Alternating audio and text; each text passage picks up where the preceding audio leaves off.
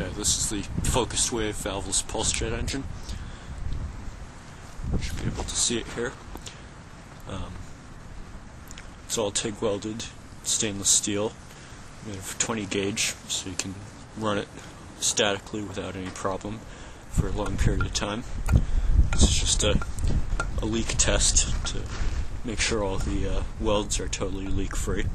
We do this with all the engines, and a little engine like this can run with a few little leaks, but the more leaks there are, the less it will run well, and the throttle will be a lot worse.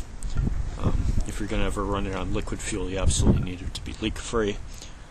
The little spot welded engines that are flooded on eBay these days are definitely not very good. So I'm going to let the water go here.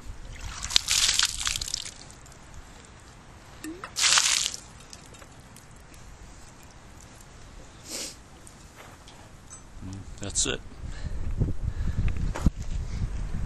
Okay, this is the little focused wave valveless pulsejet engine. It's got a little stainless steel test stand there. It's all stainless, 20 gauge, TIG welded. Never have to worry about it overheating when you're running it statically.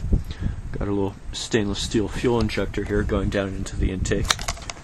It also has a spark plug, so if you have a spark ignition system, you can start it up pretty much instantly.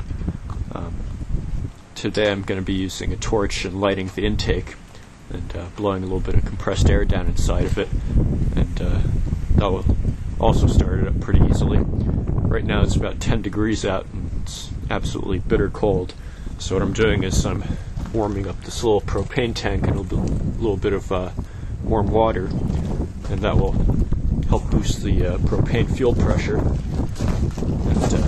let the engine run. Now when I'm going to start it, I'm going to have the little propane torch here sticking in the intake a little bit. Just going to turn on the fuel a little bit, and that will ignite it, and once the fuel is lit, I'm going to blow a little bit of compressed air in the intake, and we'll start rumbling and making some pops and bangs. I don't know, it's pretty damn cold out, so it might take a few seconds to start up, but once it gets roaring, then I'm just going to increase the fuel a little bit and take the compressed air away, and it should keep on going.